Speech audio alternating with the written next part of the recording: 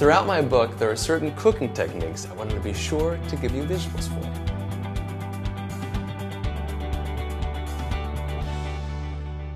So when you put the chicken on a grill, if you put it on like this, one side will overcook, the back side will undercook. No one wants that.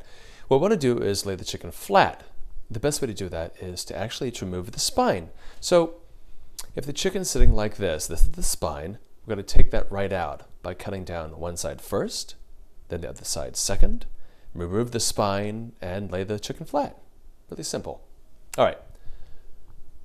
So I'm right-handed. We'll cut down the left side first.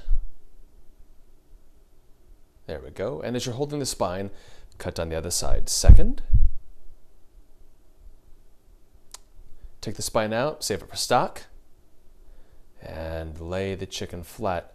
Now, if it doesn't lay flat right away, no problem. Just give it a good press. It'll lay flat like this. It looks really great. And there we go, all ready for grilling. For additional bonus material, be sure to check out my website, chefnathanlyon.com, and I'll see you there.